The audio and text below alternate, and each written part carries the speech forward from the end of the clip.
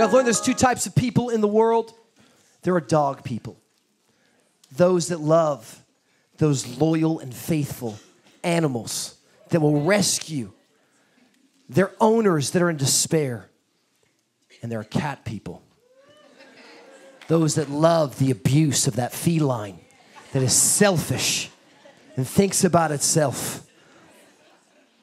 As you can tell, not a cat person.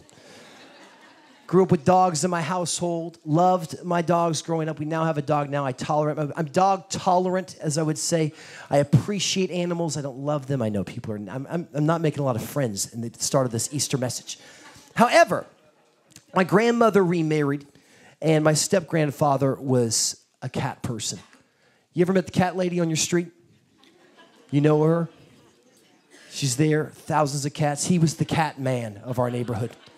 And he literally just welcomed all strays like a Pied Piper into the house. And we would go and spend the night at my grandparents' house, and there would be just random feral cats everywhere. But luckily, they had property, so they were often in the garage. But there was one of the feral cats that was allowed inside the house, and that was a white, furry cat called Mutsa. Now, my grandfather was Romanian. I pray that that's not an offensive term in Romanian. So again, if you translate that right now, I do apologize. But Mutsa the cat was part of the family. So you would regularly find Mutsa as he would jump up on the table. He would eat your food. He was one of those cats. Well, Mutsa had this habit of bringing dead animals into the house, and it became this regular game we would play. My grandmother would say, we smell something in the house. Mutsa's probably brought in a mouse, a bird, a squirrel, something of that nature, and we'd find these dead carcasses throughout the house and have to discard of them. This was the adventures of Mutsa the cat. Well, again, it was one Easter Sunday, beautiful Easter. It was a 1990s Easter. Anybody remember those?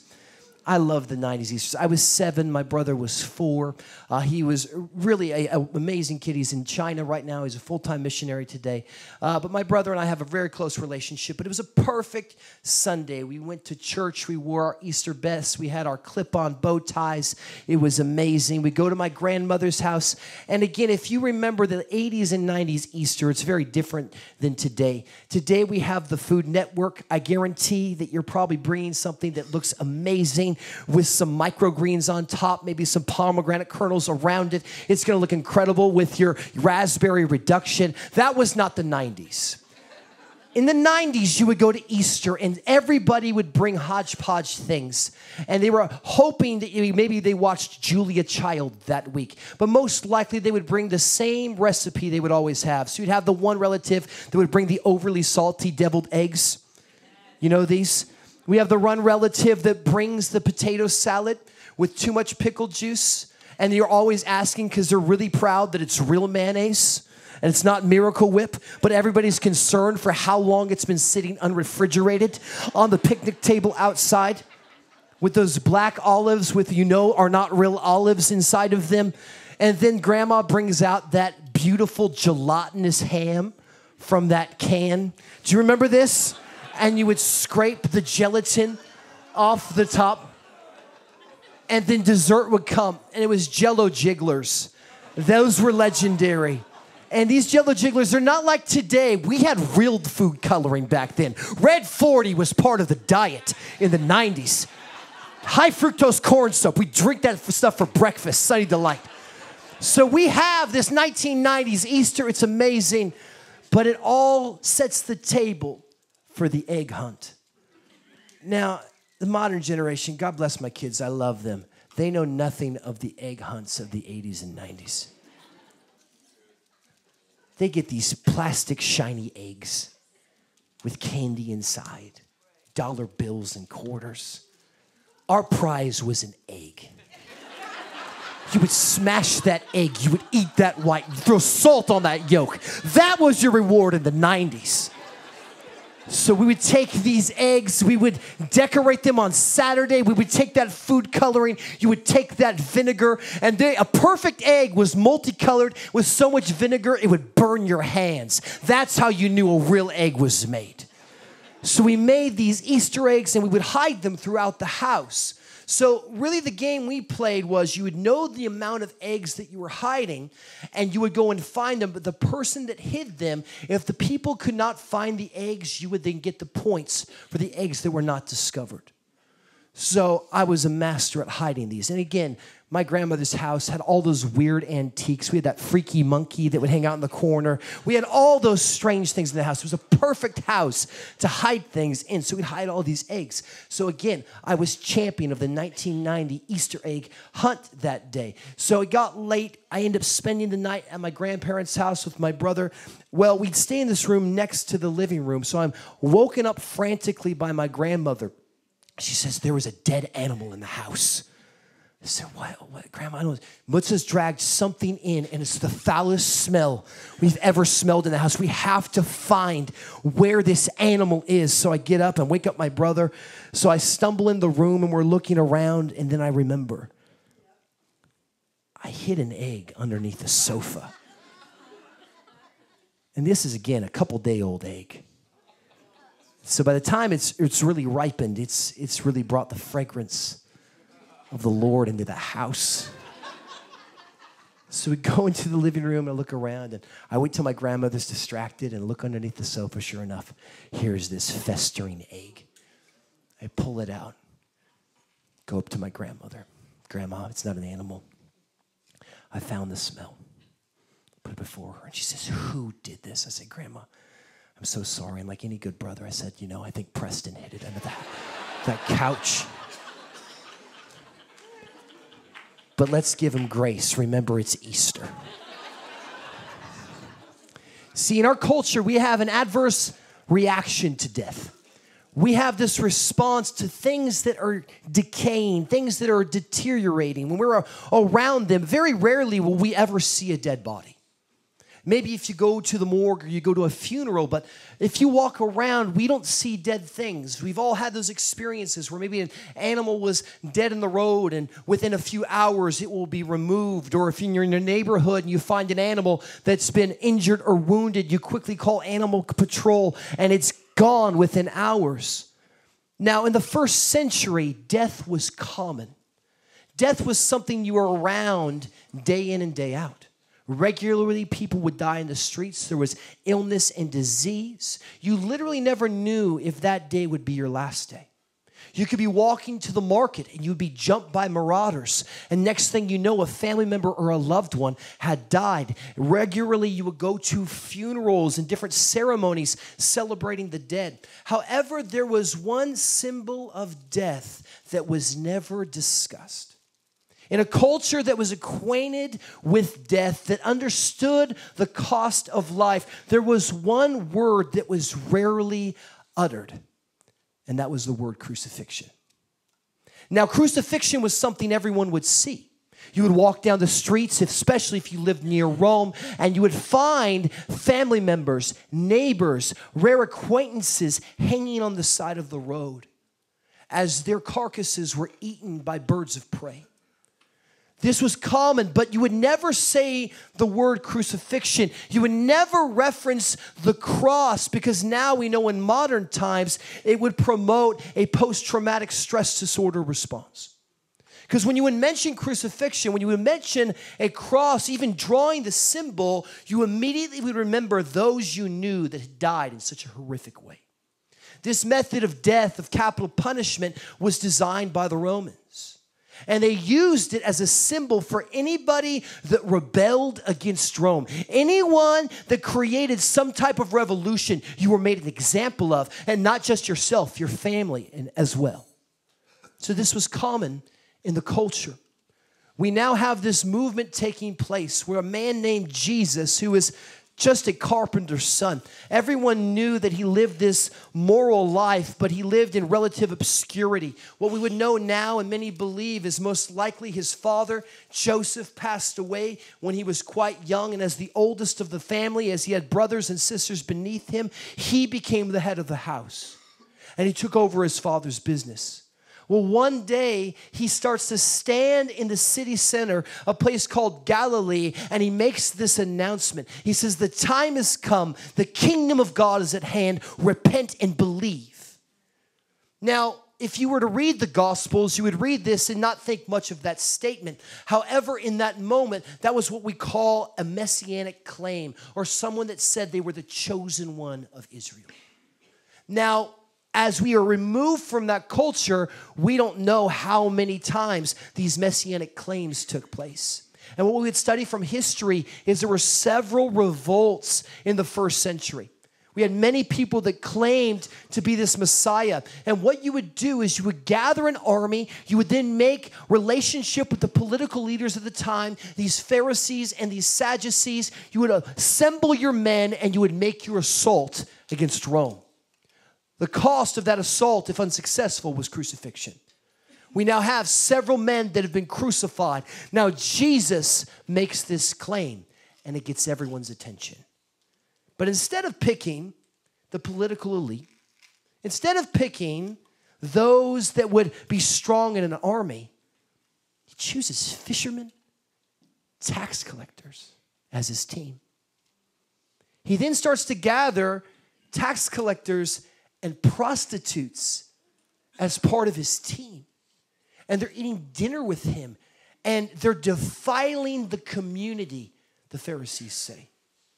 And as he's holding these dinners, the Pharisees, these religious leaders of the time, start to bring accusation against him. They said, how can you defile these homes with these meals? He says, listen, it's not the well that are in need of a physician. It's the sick. And behold, I've come to seek and save the lost. So Jesus creates this movement. And on top of these dinners he's having, there's healings taking place and miracles that are moving. And he's fulfilling all of these old prophecies of Isaiah and Jeremiah and Ezekiel about this one that would come and liberate Israel from the darkness of death. And as he is having this tremendous movement, he makes his way to Jerusalem, and there's rumors of him being abducted and murdered that are starting to circulate. And the disciples say, Jesus, you can't go to Jerusalem. If you go to Jerusalem, you're going to die. They said, listen, 2 days I'll be down, the third day I'll rise. And they say, we have no idea what you're talking about. You ever watch Star Wars? You ever see Luke with Yoda? That was Jesus and his disciples. So Jesus would make these statements, and they say, okay, so now these disciples, they think that this kingdom movement's about to happen as they go into Jerusalem, that Jesus is taking back this community for Yahweh out from under Roman rule. So they're making their moves, hoping they can sit at his left and right hand in this kingdom. Well, a night starts to form. It's a famous feast called Passover. And as Passover starts to form, as things start to mature and move, he says, I want you guys to go prepare a room. There's going to be this room ready for us. He goes up to this room and he has the Passover feast. In the midst of the feast, he starts to teach and says, this is my body broken for you. And then they eat it and they're perplexed. He then takes the wine and says, this is the blood of my new covenant. I give it to you guys to purify you of your sins. And then he says, one of you are going to betray me. I mean, this is a strange conversation. They've had 2 Passovers with Jesus. This is not a normal Passover. And as they're there that night, he then goes and secludes himself in a garden. And he says, make sure you pray so you don't fall into temptation. And they're like, Jesus had too much wine tonight. You went a little heavy on the communion, Jesus. And as he's there, all of a sudden, Judas comes with these guards. And a night they would never forget takes place. As he's beaten and maligned, they're all afraid for their lives because they have seen what happens to people that lead revolutions. They knew that if they were associated with him, their death would be his crucifixion. So they quickly scatter. Jesus is left alone. Only people that stay around him are these women. As he's put on trial, he's beaten and he's bruised, he's bled out. He's on this cross, but it's a really dicey moment because it's their most holy day. This is Passover Eve. And this is the day where they celebrate the Exodus from Egypt. And as he's there, he's dying, and they say, you can't leave him up on the cross. He's dead, because normally they would leave them longer. And they say, we'll make sure he's dead. And they pierce his side, and it punctures the sack underneath his heart, and blood and water come out, showing that he was truly dead. Now, we have to remember, Rome was really good at one thing, and that was execution. So they take him and they say, please let us bury him. And there's this man named Joseph of Arimathea that brings this tomb out and shows them that he's prepared this place. For those Old Testament junkies, it's this really weird symbolism about the bones of Joseph being carried out from the Exodus, if you capture that. They put him into this tomb, and he's dead, but they can't finish the burial. They can't finish the process because sundown has happened and the Sabbath has started.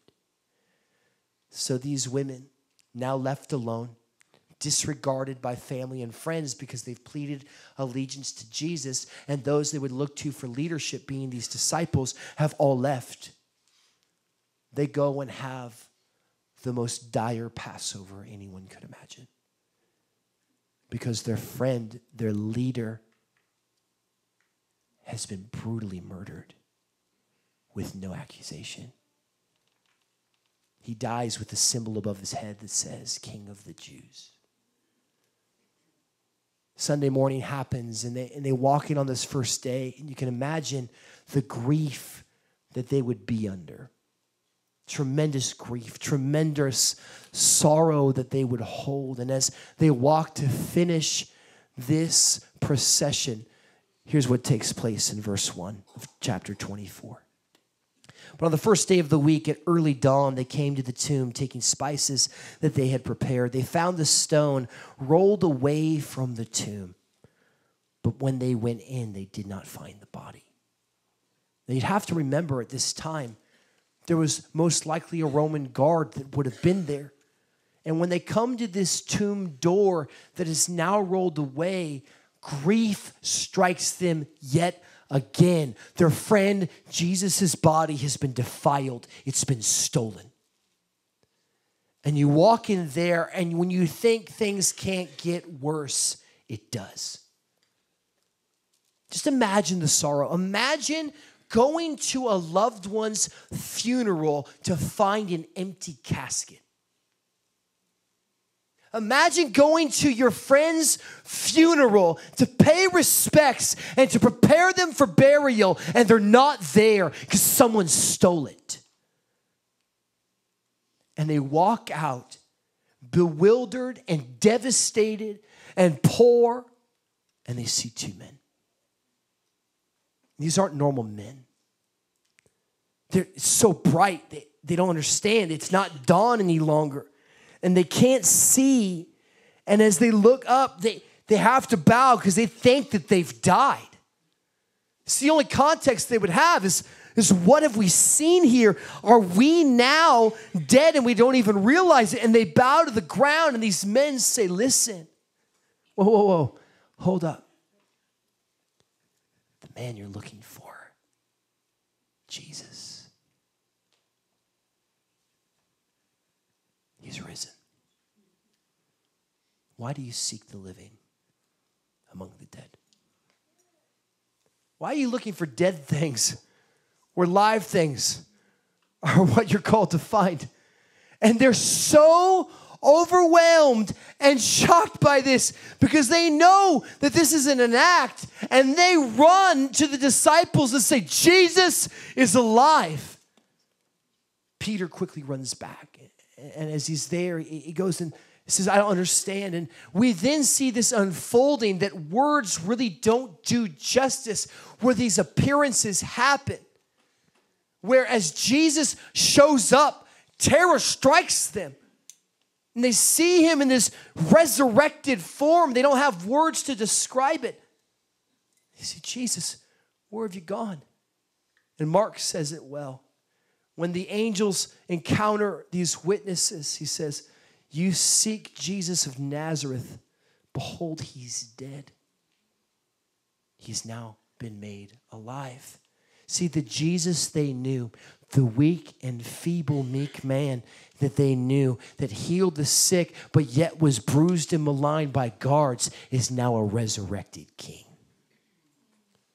And as they stand, they want to approach him, but they don't know how. And then they realize it's the same Jesus they hung out with for 3 years. And he says, I go and I give you power and authority. I'm giving you what I have. Go and make disciples of all nations.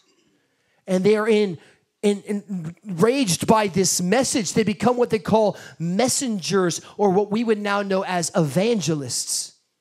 And they start to share this story.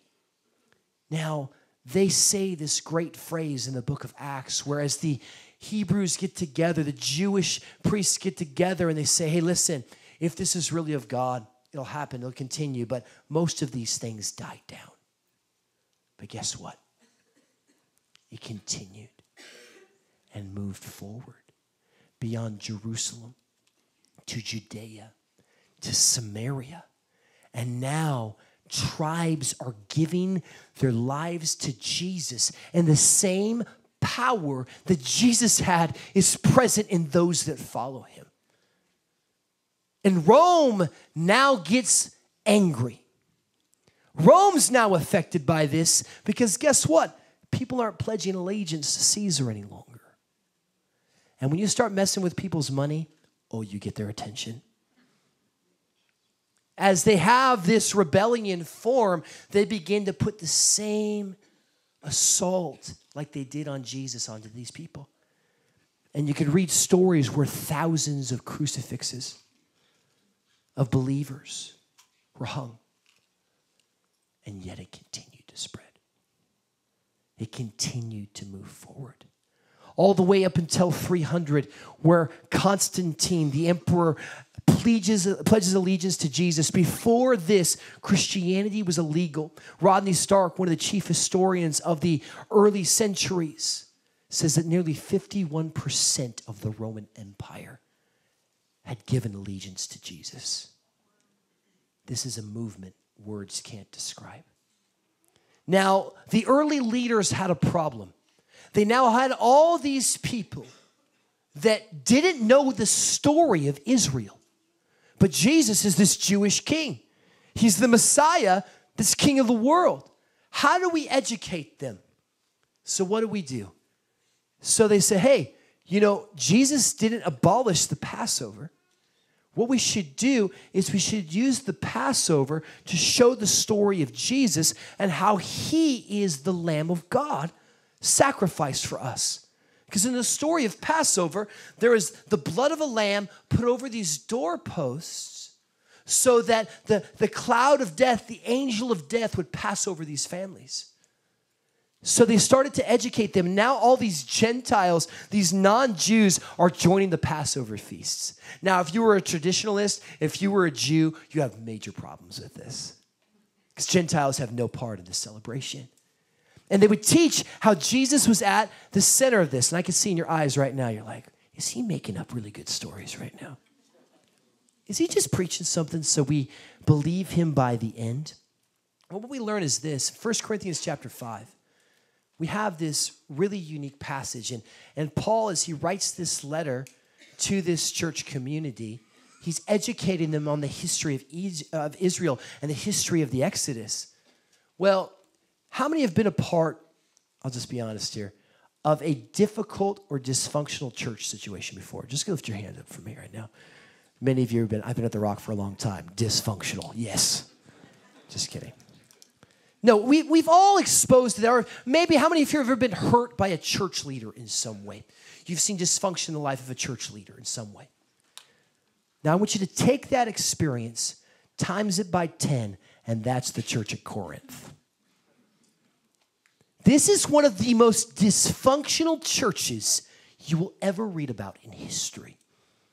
I mean, it's so bad that people are, again, sons are then meeting and dating their father's concubines. This is a weird world that's going on. It's so bad that people are coming in and they're eating feasts and getting drunk on communion and saying they're blessed by God, and they're ostracizing the poor. This is a rough scenario. What's happening is the power of God showing up at the same time. So Paul has to bring this massive correction. But right in the middle of his letter, his first letter, 1 Corinthians 5, verse 7, he says this: get rid of the old yeast so that you may be a new unleavened batch, as you really are. For Christ, our Passover lamb, has been sacrificed. Therefore, let us keep the festival not with the old bread leavened with malice and wickedness, but with the unleavened bread of sincerity and truth. And what we find is that they use Passover as this education tool for all these new converts. And Passover now becomes a part of the Greco-Roman culture. They give it this name. It's Pascha, and you can find this throughout Greek Orthodox history, where this now becomes the chief celebration of the spring. This now becomes what we would know as today Easter. They celebrate the Passover, and they show how Jesus has restored all things through his sacrifice. Now, this leads us to this great question. If Passover is Easter, what's on earth with all the bunnies and chocolate eggs? And see, what we learn is this, is that Easter, and again, if you talk to friends that don't go to church, like, why are you celebrating Easter? Don't you know it's just another pagan holiday? They're actually right. Uh-oh, here's the Oz curtain. Easter was a pagan holiday. And we find that there's these writings of Easter all the way up until the year 800. And they originate in Germany. So as these writings come out and they would celebrate Easter, the Easter, and as they would have this, it was a celebration of fertility and new life. It was when the noon or the daylight met the darkness and the hours were perfect, and they would follow the solstice. They would follow the sun calendar. Here's a picture of the goddess that they would worship at the time, the goddess of fertility. So with this, she had lilies and bunnies and eggs. Well, Germany's an unreached people group. People have very little success reaching Germany. Until one day, a man named Winfried was very rich. His dad was incredibly rich. He forfeits all of his wealth to become a priest. And he says, God has called me to Germany. Upon sacrificing his wealth, he moves to Germany. Here's a painting of this man. His name was changed to Boniface. Now, as you look here, he's the only patron saint with a weapon in his hand.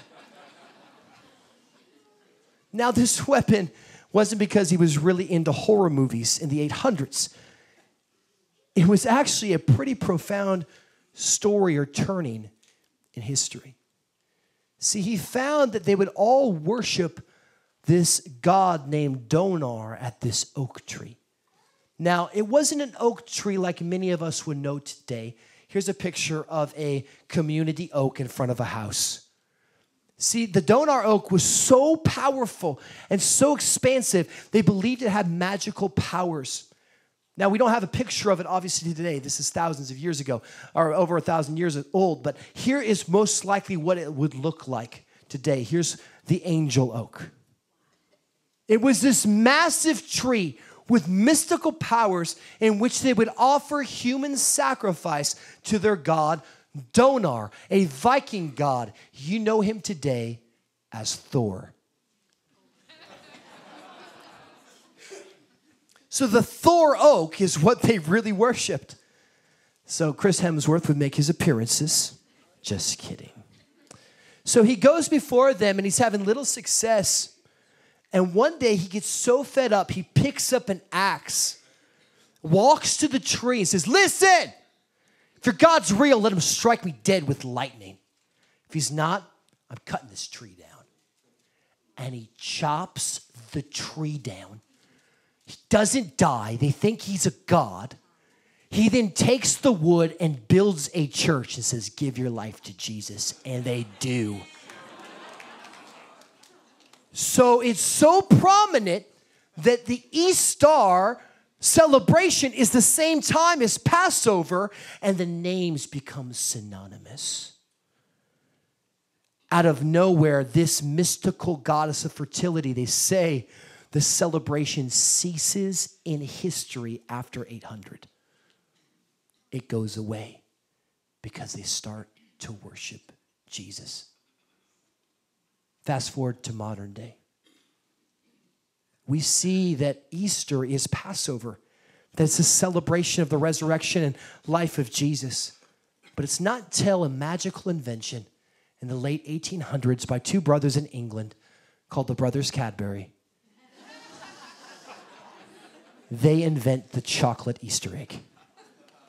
And we now see the commercialization of Easter. Shortly afterwards, they create postcards in Germany. Here's a picture of one of the first postcards that were sent. And of course, they were sent at Easter time. We then see this nexus of Easter form because we realize in the Industrial Revolution, we can make money off of holidays. And guess what? Crucifixes don't sell pretty well on cards. Easter bunnies and eggs it is. And we see this synergy with the pagan festival yet again and the Christian belief. And over time, we see that this crucifixion that was so jarring in the first century now just becomes culturally common.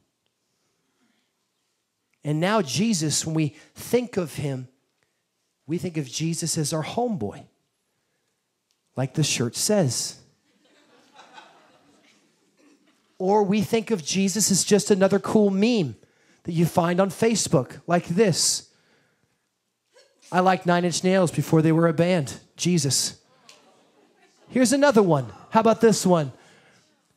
I went to go out clubbing on my birthday, and everywhere I went, it was closed. Jesus. Christmas. Get it? There you go. Here's one more. Let's do this one. Need an ark? I know a guy. We then take our religious figure, our God that we believe is king and rose again from the dead. And guess what? Jesus also likes to make appearances on pop culture TV shows like The Simpsons. Here we go right here. What would Jesus brew? In which Homer then goes to make a mockery of the crucifixion. Or our good friend Will Ferrell on SNL playing the Jesus guy.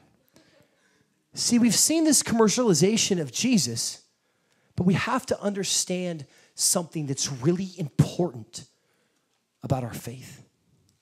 See, we've presented Jesus in this picture-perfect way that if you add Jesus into your life, things will get better. And oh, no. Make sure you say a prayer so you don't get burned in the fire by that pitchfork devil downstairs. But here's the deal. We've made the culture okay with Jesus' humanity in the absence of his holiness. Made everything cool. That Jesus is okay. He's a great guy. He's a moral teacher. But here's a problem. All the moral teachers of the past, Buddha, Gandhi, Muhammad, none of them claimed to come back to life. None of them led revolutions that took over the world without violence. Something happened that day we can't explain. And let me just let you in on a little secret. The disciples weren't killed because Jesus was kind. They believed he was king. And it comes to this point today. We look at the story of Jesus. We look at this resurrection story. Jesus isn't hoping that you leave today saying a prayer so that you're safe when you're dead.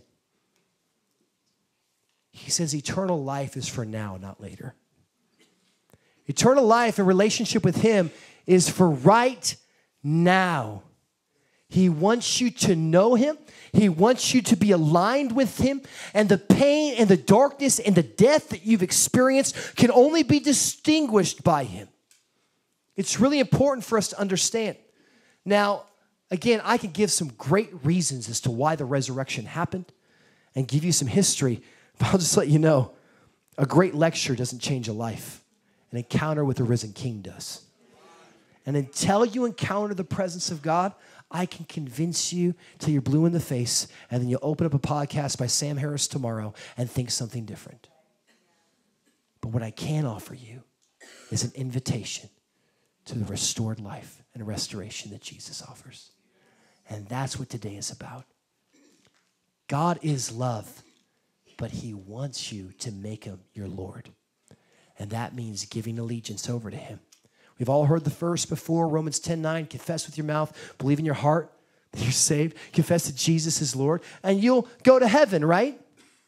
What we cut out is the key crux of that verse, is lordship. The confession of lordship is what you would give to Caesar. And when Paul writes that to the church of Rome, he says, listen, Caesar isn't your Lord. Jesus is. And we have this movement, this resurrection story take place. And the greatest proof of our gospels, believe it or not, is in the text. I can give you history, but it's actually right in the words themselves.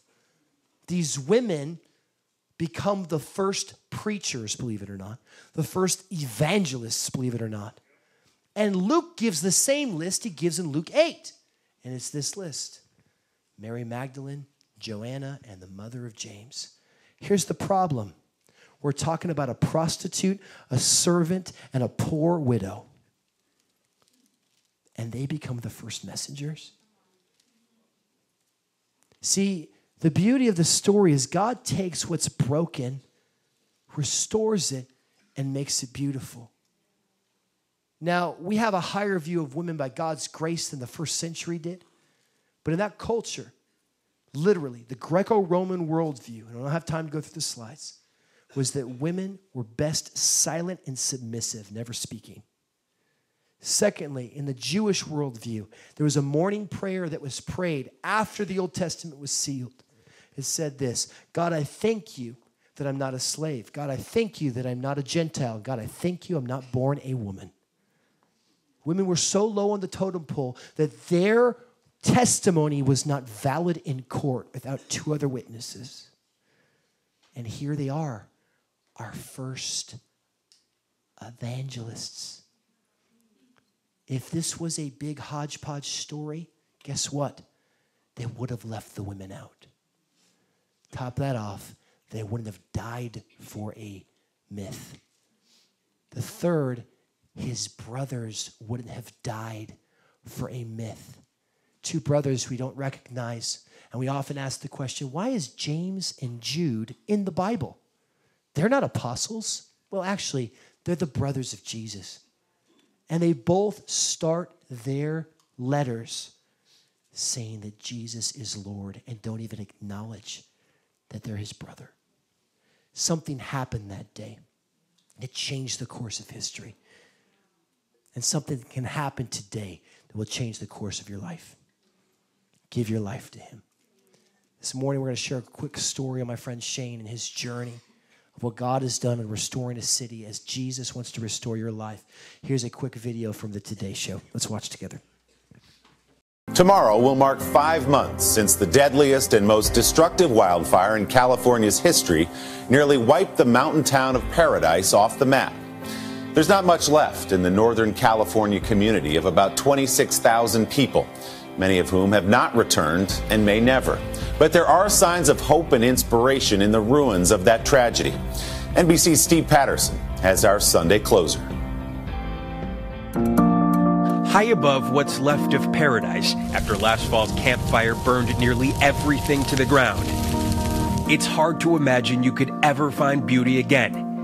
But if you look closely, you might find it staring right at you. Paintings of beautiful women projected on the facades of ruins, all the careful creations of one man. I wanted something that definitely affected you emotionally.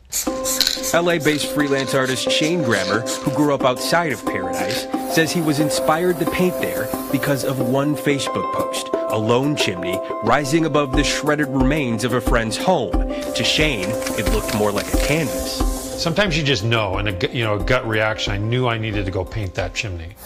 Armed with cans of spray paint, he transformed a reminder of personal tragedy into what residents saw as a symbol of hope. And you weren't sure it was going to have any connection? Oh, heck no. Are you kidding? No, I didn't know how the community would respond at all. The response, overwhelming. Residents so moved, they asked him to keep painting. It did move people emotionally. To me, that was a miracle. Proving that paradise could still be beautiful, even like this. At Hope Church, there wasn't much to work with. Remarkably, only a wooden cross still stands. But Shane found a way. It's special. Something inspirational in the middle of what seems, so chaotic. Inspiration is found faded into the rusted ruins of a church baptismal, sun bathing on the side of a hollowed-out shed, or spread across the shell of a burnt fan.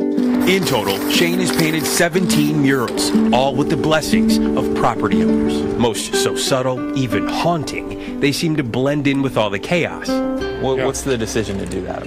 It was important to me that the work faded in, almost felt like it was a part of this environment. While most of his work is inspired by faith, portraits of women representing a Song of Solomon, a love story from the Bible, others are more personal. Watch out for nails. Nicole and Greg Wettig lost their home, escaping with their child Eleanor, who now looms over what's left, a reminder of their life here. She's looking up at it, at the future. What's your hope for paradise? They will rebuild, they will grow again, they will thrive again. That's really the deep message, is that there's hope and there's life again. There's beauty among the ashes. For Sunday Today, Steve Patterson, Paradise, California. Let's welcome Shane together right now as he shares.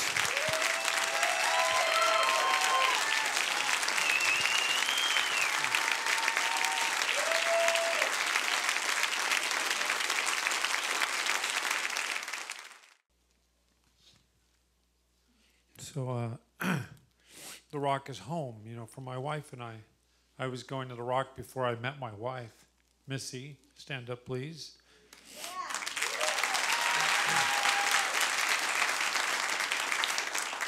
She was the voice that said you'd have to go back to paradise after we, just the response from people from paradise. Is there anybody here from paradise? I don't know. I put a Facebook post out there. Nobody? Okay.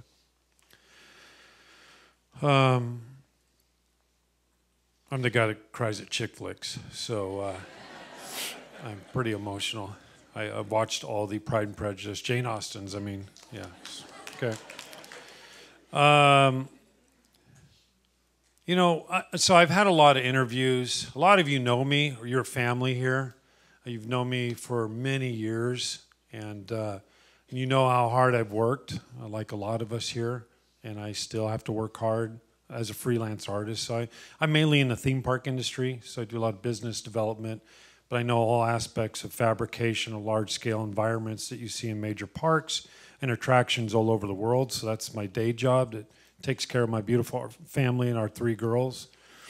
And then just recently, in the last year, I've been signed as a Disney artist for the parks in their galleries. And I have my first 3 paintings being released in Disneyland at the gallery in June. And then I love street, urban, modern art, contemporary work. And that's really my heartbeat. And that's why I carry the title freelance, because I don't want to work for anybody full time, because I have to have some freedom to be able to do stuff that I did in Paradise and what God has called me to do. A few things of backstories. I like to give the backstory of why. A lot of people ask, why would I do this? And I've told a lot of people, CNN and New York Times, that it was another walk in the park for me. And the reason I say that is because when I was 19, my first mural was in an orphanage in Mexico on a missions trip. A lot of missions trips are from this house. Peru, I did a mural in a church no one will ever see. About 3 different orphanages throughout Ensenada and Tijuana. Been to Brazil. And then Clayton Butler, a lot of you know him, that worked in Agape International Missions in Swipak, Cambodia, rescuing girls from the sex trade. And I went out there with a team and did mural work. And and also inner city, San Francisco, Youth with a Mission, projects, things like that, doing a lot of graffiti type of street art. That's just something that God has put really heavy on my heart. And the theme is really, God has used me constantly my whole life to use the gift that he has given me to bring hope and joy to the downcast and brokenhearted. So Paradise was just another, okay, yeah, dude, I got to rock that wall out. I got to hit it. And the funny thing is, the guy that I painted on there, he's a Christian rapper. So he writes Christian music for rappers, and he does it himself. And I grew up with his wife. We went to the same church all through junior high and high school in Chico, California. That's where I was born and raised. And I thought my mom was going to like it on Facebook, and a handful of my friends. I've got great followers. But when I went up there and painted that mural, I got the kind of typical response that I normally get, but it wasn't until the owner, Shane, of that house, he reposted my post onto a Paradise Campfire Survivors website, and that's where it went viral, especially locally. And the thing that hit my wife and I were the comments that people from Paradise were posting, and they have been so devastated and wiped out. Their whole community has been just completely destroyed. That mural on Clark Road was one of the first glimpses of hope and beauty through the experience that they went through, they're going through. And I didn't know this, but when I went into Paradise for the first time, I came a different way. But if you go up Clark Road from Oroville, right where I painted that mural, you come around a bend, and then boom, she's looking right at you. And there have been people that have just pulled over, wept. They've written poetry. People from all over the world have shot video, documented documentaries. I mean, all kinds of stuff is going on from that. Another backstory, which was mentioned in the story, is I've been working on a series called The Bride for about 16 years, all based off of Diane Hallam, who is now Parnell. And most of you know Diane Parnell. And she is, God has used her to kind of really do this extensive story on the depth and the allegory of the Book of Song of Solomon, of really the king's heart is for his beautiful bride, which the woman in my paintings represents us, mankind, God's bride. And so prophetically, it's a very deep message, even though, I'll tell people, I'm not the guy that holds a sign on the corner and says, Jesus saves, but I do it in different ways. And and it's really cool. Literally, the New York Times, in the last 3 months, New York Times, Washington Post, Inside Edition, NBC, Ron Howard. I shot with Ron Howard's team. They're shooting a documentary. Stanford, there's people from Stanford and Notre Dame that are doing documentaries on the whole mural project. And I just been completely blown away and moved by what God has done and how he has escalated it to this area, Northern California, but it's throughout the U.S. and global. Australia, Switzerland, UK, Turkey. They've done videos and reposted. It's really impacted and touched people's hearts deeply. Do you want to ask me questions? That might help me. This I gotta say, this guy is like a rock star when it comes to speaking. He doesn't even take a breath. He just, you're amazing. So I wanted just to say this. I know Shane. It's almost 20 years, man. So Shane and I can talk for days just about what bad stories. We will not do those stories today. But Shane was our junior high director for several years until God called him to LA into full-time artwork. But that being said, I think this is the picture and why it was important today. When I got word of this, there are times when God forms us in our brokenness, and Shane and I, we would yell at God in the car together when we were mad, praying for our wives to come in our singleness. I swear to you, Bonita parking lot. But we would pray and believe. And what I love, and you see in Shane's art, is the brokenness is in the painting, because the brokenness is the bride, but it's also his brokenness that Jesus has restored. That's why there's depth there. Someone can re-sculpt that, but there's not the essence of a story inside.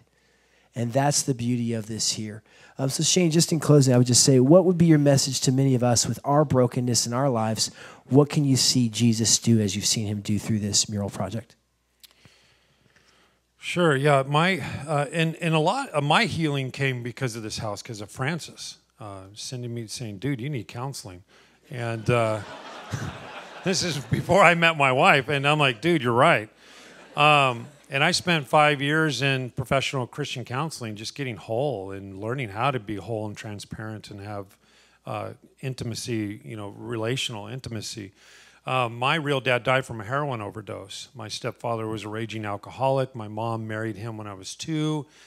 He despised me because I was from another man. And in 3 years later, they have my younger brother, and my younger brother was my dad's new beginning. So I never really learned to experience intimacy with, my dad or a man of authority inside of the home. I was just like, at a young age, I was a good kid, but I was like, peace out. I'm going to go stay the night at friends, play basketball, skateboard. I need to get away from my family because it wasn't safe and I didn't feel like I belonged. And really my core issue is it always goes, I feel like I'm bad. Something's wrong with me because he loves my brother more than he loves me. And as God started to restore, heal me, that what I'm painting is maybe the way I'm feeling, but it's also in my own brokenness. And it's also the challenge to my own heart that God loves me. He is a loving father. I am his bride, which is really hard to grasp that at times, so I'm still learning that. And I think, for me, God has used me for years because I'm so passionate about artwork and I step out in it because I have to, I'm compelled, is that my life and the actions, really, I see God inspiring a lot of people, especially Christians. I feel like there's a lot of fear to step out in the creative world, believing that God caused you to be that way or created you to be that way. So what I tell people is God created me to be a creator. And the last thing I would want to say is just encourage other creatives out here that God formed you that way before you were born.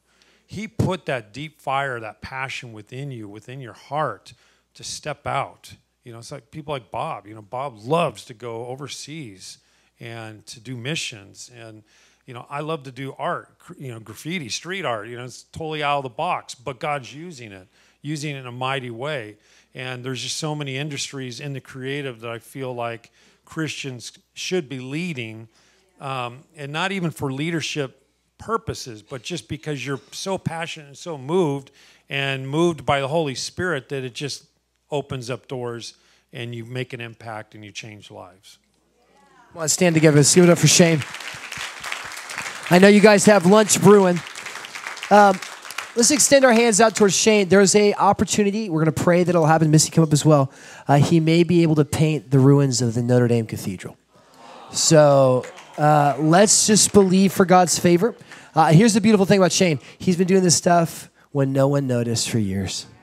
And he painted that without any expectation.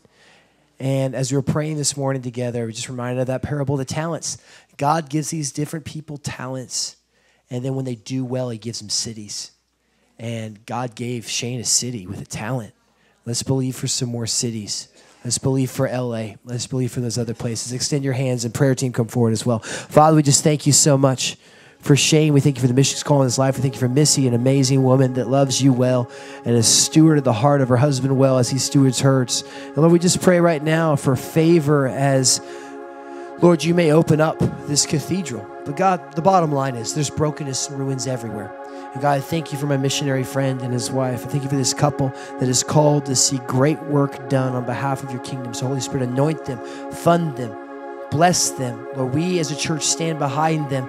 Lord, we know that they live in LA now, but our heart is with them still. And we thank you for this reunification that took place. So Lord God, do an amazing work in our midst. And we're excited for the journey ahead for this family. In Jesus' name, amen.